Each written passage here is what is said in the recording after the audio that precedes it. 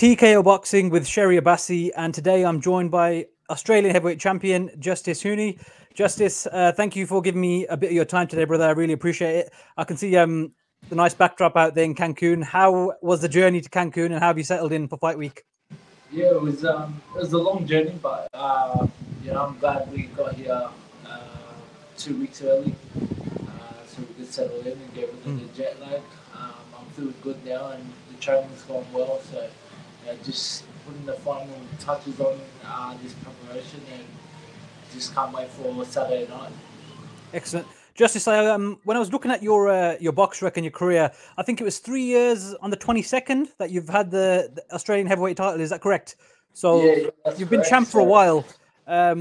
What is the plan for you in terms of your progression? Are you looking to defend that title as many times as you can, or are you just looking to hold it for a little while now and then gradually just work up through the levels onto the more international stage? Yeah, I'm just trying to work my way up to getting in the top 10 and being able to put myself in a position where I can fight for a world title or any of those guys in the top 10. So I just got to take it one fight at a time, and hopefully my time will come soon. Definitely. And Justis, you've obviously come from a fairly successful amateur background, having won some medals along the way. Unfortunately, I read up that you had an injury that ruled you out of the Olympics. Do you have any sort of regrets about that, or anything you look back on, or are you more just focused on moving forward as a pro now? Yeah, that's it. I'm just focused on moving forward. I've got no regrets. Everything happens for a reason, and I just have to look at it as it is what it is, and just continue moving forward and looking on to the future. And that's for me. My goal is set out to become a world champion in the heavyweight division. Absolutely. Like you said, for all you know, that could have been a blessing in disguise. Who knows how things could have ended up. So at least you've got a clear path now with no sort of regrets, no looking back. The heavyweight division, Justis, at the moment, we've got some massive names, and we're going through a bit of a golden era of the recent times. Tyson Fury, Joshua's, Wilder, Usyk, even someone like Zhilei Zhang recently sort of announced himself in the last year and a half. You're quite young. You're 24. You've got plenty of time to sort of bed yourself into the pro style and develop your game. How much would you say your style now has developed since you were an amateur? I think it's come along. I think it's come a long way. Especially from the amateur style, with a lot of just scoring points, like just letting clean punches and then moving. Whereas now it's more of a aggressive style and staying on top of your opponent. And you also got the longer round, so you got more time to do your work and to perfect things. So yeah, I feel like within myself, I feel like I've come a long way since turning professional. How would you describe your style at the moment? You've obviously got heavyweight punches. Obviously, people hit so hard they can take you out with one shot. You've got someone like Usyk who's quite flowing and fluid, and he'll box his way through things. If he gets a stoppage, that's fine, but he's not someone who necessarily you'd associate with a power puncher. And then on the other side, you've got your Anthony Joshua's, your Deontay Wilder in particular, someone who goes in there looking for a knockout. Would you say you're someone who is a big one-punch sort of power puncher, or are you someone who's a bit more careful and clever with how you work through a fight? I think I'm more on that side. Like I'm more like a flurry of punches, not just a one punch knockout. Like when I put my punches together, that's when the stoppages come. But yeah, I don't go out there looking for that one punch knockout. For me, it's if it comes, it comes, and I'll jump on it. But I'm fine with just boxing and taking my time and letting it come to me. It's probably make you a better fighter in the long run as well, because some people get so excited with their power punching early on when they're knocking over sort of lower level competition. As they go up the rankings, when they get into a fight with someone who can take their shots, sometimes we've seen over history they come unstuck because they haven't got another way to fight. Yeah, so someone like yourself who's got that amateur background, that's probably something you can think about, and sort of it keeps you in a good place, keeps you humble as well, because one punch can change it all. That's probably a good outlook to have. I mentioned someone like Deontay Wilder. Now, I associate him as someone who's quite mean. He always says before a fight, I want to hurt this person, I want to do that. It might not be that he means it maliciously, but he's trying to get himself in a headspace to go in there and do the job. For yourself, do you view boxing as a sport and a job, or do you have to sometimes psych yourself out and get yourself in that zone, knowing that you're going to go in there and potentially risk your life and hurt someone else as well? Oh yeah, it's for me, boxing is it's a lifestyle. Like it's your entire life. You got every time you go out there, one punch could change it all. Some like bad things have happened to people that have been knocked in the head the wrong way. So when I go out there, it's like it's either you or me. So I definitely don't want it to be me. I want to come out of this sport and still be healthy and fit in the head and everything. So you got to hype yourself up and just get in that kind of warm. Sorry, the camera's just gone a bit. Can you still hear me? Yeah. Sorry, you just frozen for a second. In terms of, like you said, you want to leave the sport with all your faculties intact. The way you've come into the sport, you've had an amateur background. Can I ask how your journey in boxing began? From a young age, how did you end up getting into boxing, and what are your earliest memories of the sport? Earliest memories are I just remember following my older brother around. So we both played rugby league when we were young, and then we started doing boxing for fitness at the same time, and then I just kind of fell in love with it, and then we had to make a choice when we were around 10 to 12 years old to choose which sport we wanted to do, and I chose boxing at that time. I didn't know what the benefits were, but I definitely know now, and it's just a more independent sport, and you can rely on yourself a lot more than having to worry about relying on a whole team as well. So I'm very grateful I made the decision to start boxing, and then it's taken me all around the world, and it's done amazing stuff for me, and it's got me to where I am. Absolutely. So you probably made the right choice then, picking boxing over sort of rugby and stuff. Yeah. Was there anyone in your family, as in elders, maybe your father, uncle, granddad, anyone who had sort of passion for boxing, and maybe you picked up on that as a kid and watched it with them? Any sort of history of boxing in your family? Yeah, there's it goes back a long way actually. I couldn't tell you the full how far back it could go, but my uncle, my dad's brother, so my coach's brother, and my own brother, and my older cousin as well, they all did boxing, so it was kind of a family sport. See, at the moment it's just me left doing boxing out of the family, but I've got another little cousin coming up that's going to be something special as well. So it's a family sport, I guess, and I'm just lucky and thankful that I've been given the opportunity and to be put in the position that I'm in today. And in terms of like your part of the world, so Australia, areas like New Zealand, in recent years we've seen a lot more sort of boxers coming through, world champions, your George Kambosos, Jeff Horn, obviously historically Costa Tszyu, Anthony Mundine. We've got some great fighters throughout history. And recently at heavyweight, someone like Joseph Parker from New Zealand, who won the world heavyweight title, involved in some very big fights.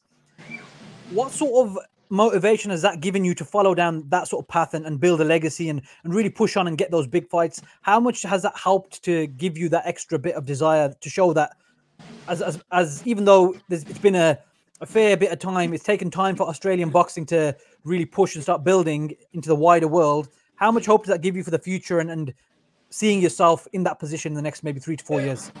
I think it's massive just for the whole, next generation coming up too, that it's possible, like coming out of a small country of Australia and to be able to go all the way and make it to the top.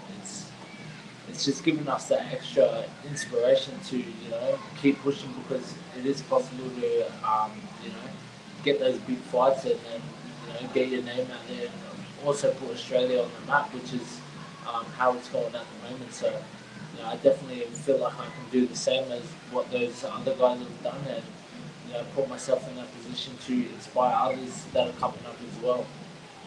Yeah, I mean, last year we saw Devin Haney, for example, against George Kambosos twice in Australia. So one fight is a big enough deal anyway. But we managed to get two fights with someone like Devin Haney coming over. So you normally hear America, you have to go to America to get the big fights and build your name. But in that instance, we saw the opposite, where we had a defending champion or against another champion in his own right, and then an undisputed title fight twice in a row.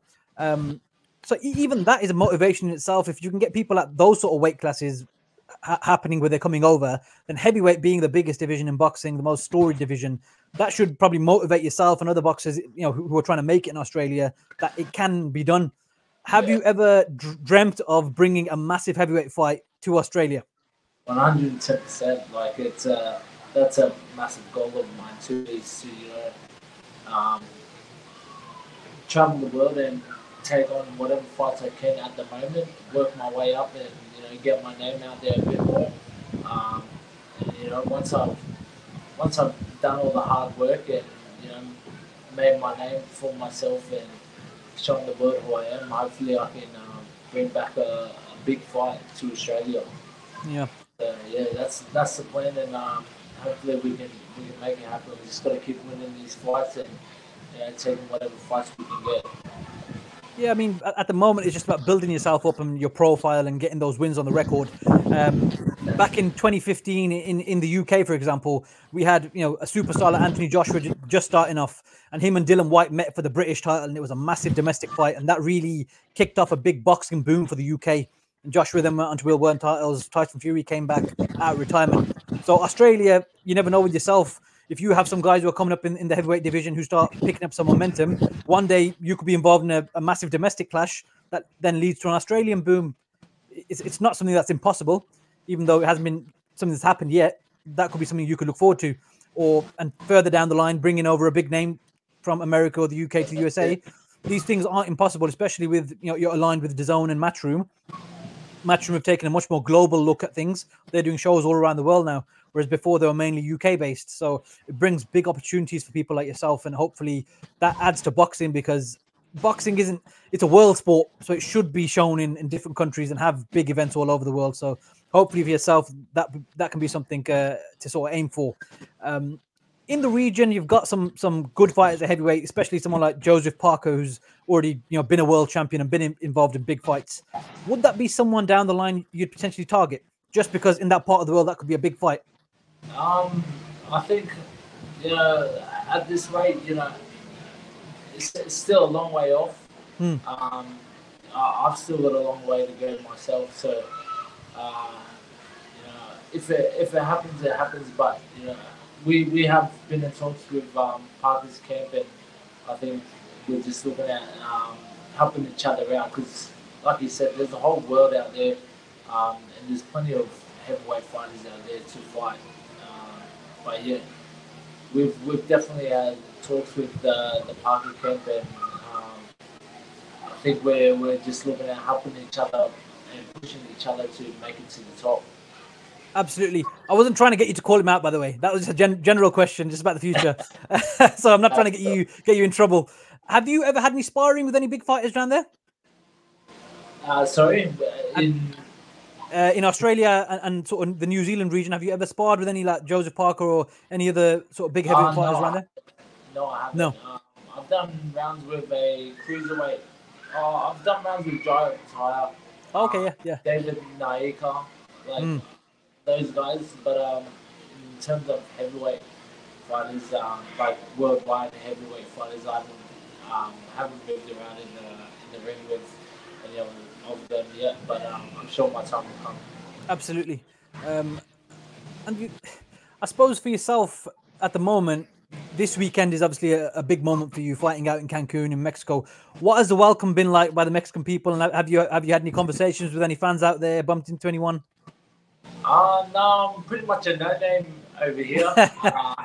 You know, but that gives me more motivation to continue working and Yeah. you know it's a pleasure to be able to fight over here and hopefully gain some new fans. You know, and get to showcase my skills and abilities in front of a whole new crowd. So I'm looking forward to it. And, you know, hopefully after this fight, I'll walk around here and I'll have some new fans. Yeah, hopefully. I mean, if you can go out there and make a statement on fight night, this is how it works. You go viral online, you'll get a ton of followers off the back of that and start building your profile online as well. Yeah, that's it. So for this fight in particular, how are you looking to approach it? And obviously, you don't want to give away too much of your game plan, but in terms of, have you sort of got a game plan? Have you already scouted the opponent and looked at what they do well and what they don't do so well, or do you not really plan like that? Some fighters say they don't watch tape and all this sort of stuff. I don't know how you'd prepare, for example. We've done our study on my opponent, Andrew Tabiti. We've done our study and we've got our game plan. But yeah, we'll just have to wait and see for Saturday night to you just have to tune in to see how the fight's going to pan out. Absolutely. Andrew is obviously a former cruiserweight world title challenger. He was in the World Boxing Super Series. I actually met him in Vegas back in July. I went to watch Terence Crawford versus Errol Spence. Lovely guy. I'm sure you don't want to hear that because you got to fight him. But you know, a guy who trains very hard. I went to watch him train in Mayweather's gym as well because that's who he's associated with there as well. So he comes with a lot of experience and a lot of sort of knowledge that would have been passed around by Badu Jack, Floyd Mayweather, a lot of people in that gym. How do you counter that experience that he's got, and what do you bring to the table that can nullify him? Is it just as simple as you're the bigger man, you're younger, you're fresher, or is there more that you can bring to it? I feel like I've done my rounds around the world in the amateur scenes. You know, I fought a lot of different styles, so you know, this style is nothing new to me, and you know, I just back myself 100%. I fully believe in myself, and I know myself that I can get this job done. So, you know, I'm not really too worried about who he's associated with or who he's got in his corner, because you know, at the end of the day, it's just me and him in the ring, and you know, like you said, we've both done all the hard work for this fight, so may the best man win. Absolutely. And just before we wrap up, I wanted to ask you two quick fire questions. I don't know how much boxing maybe you watch in your spare time, but if you can give me your 3 top fighters in the sport right now. 3 top fighters in the sport right now. Your personal favorites. I have to say, in a way, you'd have to be one. Shakur Stevenson and Terence Crawford. Terence Crawford, the bad man. And so is Shakur. So is Inoue. They're all brilliant, man. That's the beauty of boxing. There's so many different styles and guys that can do so many different things. It's hard to sometimes pick, but they are all great fighters. And just 2 quick questions for you. Your personal favorite fight of all time? Again, I know there's a lot, but one that you've gone back and watched over and over again and you love. Otoro Gatti and Mickey Ward. Which one? First? I can't remember which one it was. Well, the trilogy. The one where they just went toe to toe. That's all 3 of them. Actually, all of the fights. That's fair. That's fair. We can say all 3 because they were all-time great fights. Yeah, that was growing up and watching that. Like, that was just legendary. Like for me, of course. That was heart, skill, like everything put into one fight. So yeah, that would have to be my all-time fight. Yeah, those 3 matches in a lot of ways cover what boxing is. The level of pain they put themselves through to be great in those fights. That covers everything. So I completely agree with that. And the last question for you, Justis, before we end the interview, please. Again, you've been boxing for a fair amount of time now, through your teenage years. You've done the amateurs. You're now in the pros. Fingers crossed, you've got a long and successful career ahead of you. When it's all said and done, what would you like to look back and say was Justis Huni's legacy? What would you like to have people say about you when it's all said and done?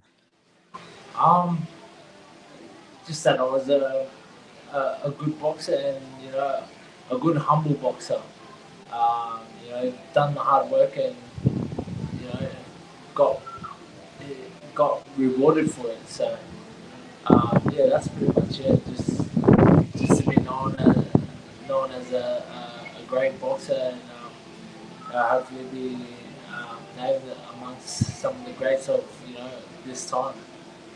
Excellent. I suppose credit to you for that, because you're showing you don't have to be loudmouth or someone bad mouthing other people and throwing tables about. You can still build a name for yourself and create a legacy just by respecting the sport. Yeah, that's what you're hoping for. Building my name, through my hard work and through, the passion I've given towards the sport. So, yeah, that's excellent. pretty much it. Justis, can I just ask where fans can find you on social media, please? What would your tag be on Instagram and Twitter, for example? Yeah, you can find me on Instagram at Justis Huni. Yeah, that's pretty much all of my socials. You can find me at that name. So yeah, pretty easy. Yeah, straightforward. Keep it simple. Justis, I just want to say a big thank you. I know it's fight week. Thank you for jumping on for 20 minutes with myself. Really appreciate it. And hopefully further down the line, once you've had a few more fights, we can get you back on just to go over how much you think you've developed and hopefully look to the future, Justis. Yeah. So best of luck for your fight weekend, brother. I hope you all the best. Yeah. Thank you, bro. Really appreciate it. Thank you, Justis.